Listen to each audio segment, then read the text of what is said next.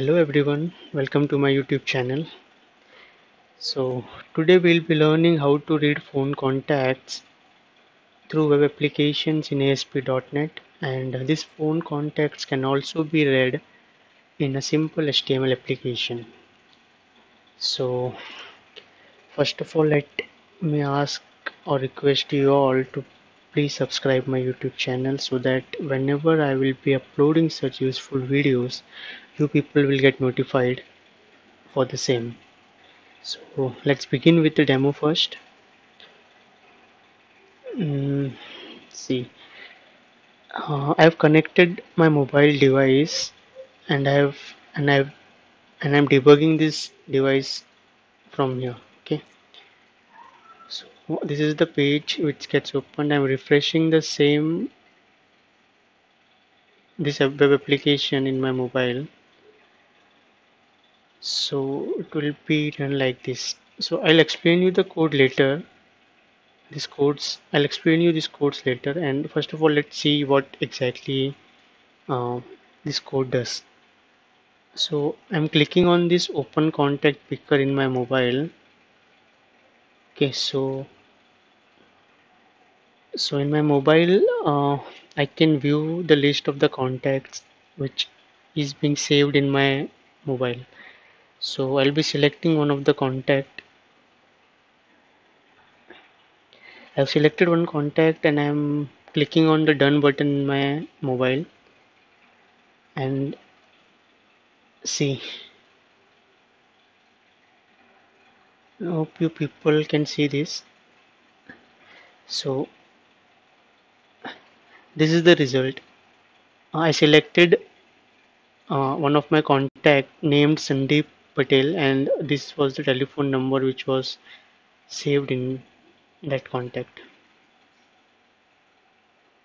Okay, so this was the demo. I fetched uh, the contacts which are stored in my mobile using a web application, and this web application uh, I ran in my mobile browser, and then I fetched the contact, and the contacts got fetched like this. So the question arises how to do this. So there are four simple steps. Step one is create a web application. Let it be in ASP.NET, or even we can use a simple HTML applications. Simple HTML application. Okay. The second thing is we have to create a JavaScript file with Google code consisting of Google APIs of fetching contacts, and also providing the reference of this JavaScript file in my HTML or ASPX page. Okay, and then hosting this application in some secured URL on a secured using a secured domain. So this is important because this Google API supports only secured URL. Now the fourth one is opening this web page on the mobile browser and then selecting my contacts, and that contacts will get fetched, and you can view or you can use it according to your requirement. So guys, let's do it. I'll show you the code. So basically this is my ASP application. Okay, I have created a default page, and also I've created one JavaScript file. So in this ASPX page I've just used a button. Okay, this button, on the click of this button, that Google API gets triggered, and this is a UL, unordered list. This is used basically for view purpose. I'll be printing the result in this list. Okay, and this is just for an alert or something, information kind of thing. So this is my JavaScript file. In this file, I'll explain you the entire code. This if condition is nothing but it checks whether your URL is secured or not. If your URL is not secured, this will result into an alert. Let me show you this. Suppose I'm opening this application in my web browser, and currently the URL isn't secured. You can see over here it is not a secured URL. So whenever I'll be hitting this, I'll get this alert. The functionality requires secure URL, that is HTTPS. This alert comes because of this code. Okay, second thing, I've declared a constant variable which is nothing but the element result. Okay, and the second variable I've declared is PUTREQ, that is nothing but my button, and I've added and click event to this button, and on the click of this event get contacts function get triggered. I'll explain you what is this get contacts function later. This is my constant variable supported. This is the code which will return value in true or false. If your application is being opened in a browser of a window in the sense your laptop desktop system, so it will return you false because the contact API fetching contact API of Google is not supported on your laptop or desktop applications. It is only supported in your mobile applications only. Fine. So this is my get contacts. So this get contacts function is nothing but a function which will be triggering this Google fetching API of fetching contacts, and it will return you with some result, and this result will get rendered in this function to print you the desired output.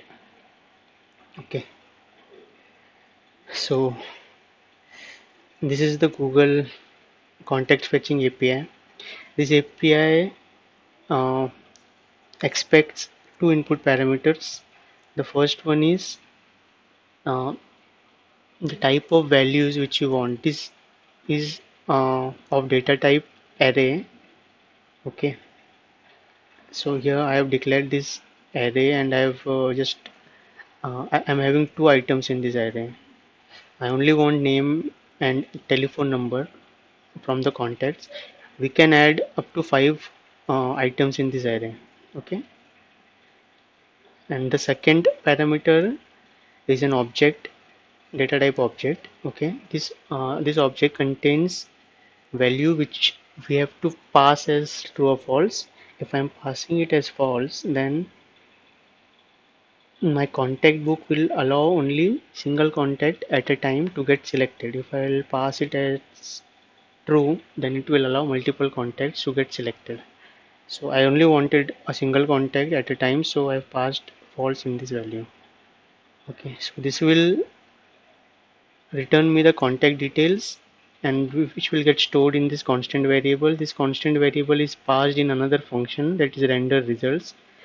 This render result function is nothing but a set of code which sorts this contact data and finally print the contact data into my uh, unordered list UL. Okay, so I'll debug you and I'll show you step by step what exactly happens. I'm refreshing this thing in my mobile. So first of all, see, this is returning me true because I've opened this web application in my mobile.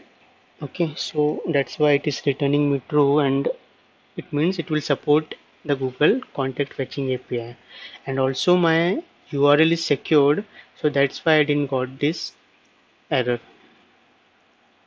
I hosted this application in some secured domain using some secured domain. So now I'm clicking on this button, you can see over here. Now I'm clicking on this open contact picker button. So on click of this button, get contacts function gets called. I'll debug you and I'll show you the thing. See, this is my input parameter, which is nothing but of data type array, and I have passed name and tel in that. The second one is of data type object, and I have passed multiple value as false. so that only single contact at a time can be selected from my phone book. So now I'm selecting some of the contacts in my mobile application. So I've selected one contact and I'm clicking on done button.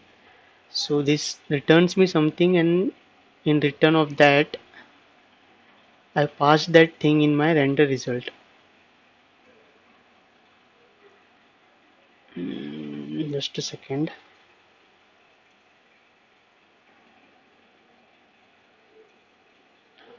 So you can see I've the result which I have got from this Google Contact Fetching API. Now this function is nothing but set of code or set of logic, which basically, it is just used for sorting things. So at the end I'll show you what happens. So these are the list. So you can see over here that the contact which I selected in my phone got fetched using this Google API. So I hope you people like this video, and yeah, please do subscribe. Thank you.